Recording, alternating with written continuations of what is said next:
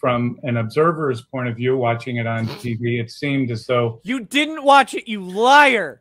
The judge was very critical of some of your approaches, and as far as I can tell, most of that criticism came outside the presence of the jury, but nevertheless seemed very critical. There were a couple of issues that violating his orders.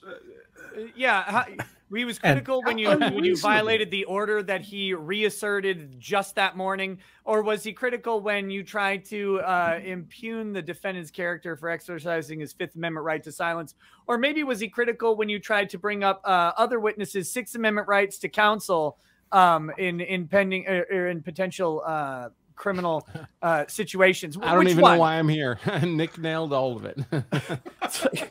Jesus. Talk about there was one, we